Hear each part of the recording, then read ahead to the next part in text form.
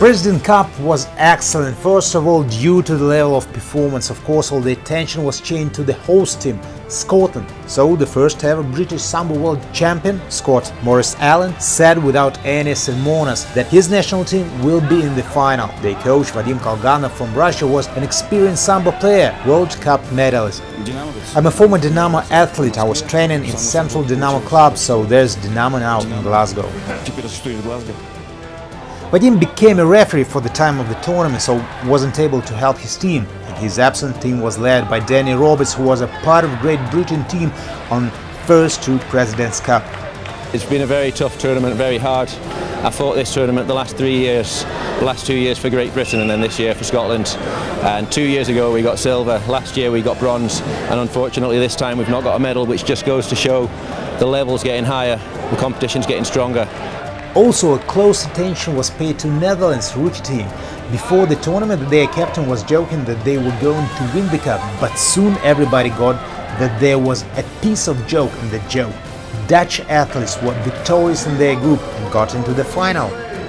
Very good experience. Now later in the final to the Russian team, so we make a good game and we do our best, and we cannot more do something about that, but we will try to win.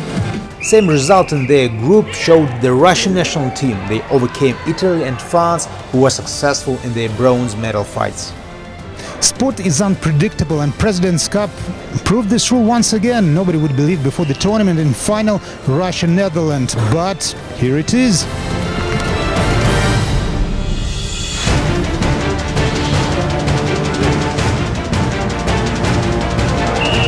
Fairy tale ended in the final. Team Russia, which brought to the tournament the strongest squad, naturally won, losing the only fight in the tournament to a Dutch athlete, Remo Smeer. And I had the will to win, so that's the most important thing. And he already thought that he'd win. And when he came on the mat, he thought that, oh, it's an easy one.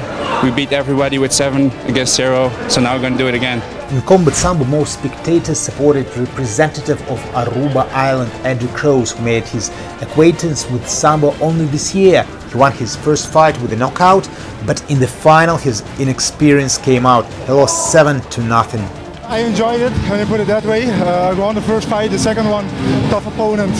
And of course, somebody with some experience knowing the scoring on the ground took good advantage of it.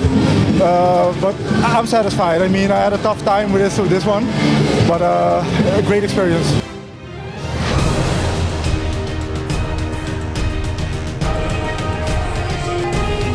President's Cup 2016 came to an end. First of all, it was a holiday, a feast for spectators. They could see spectacular wrestling on mats, for athletes who could meet their associates once again.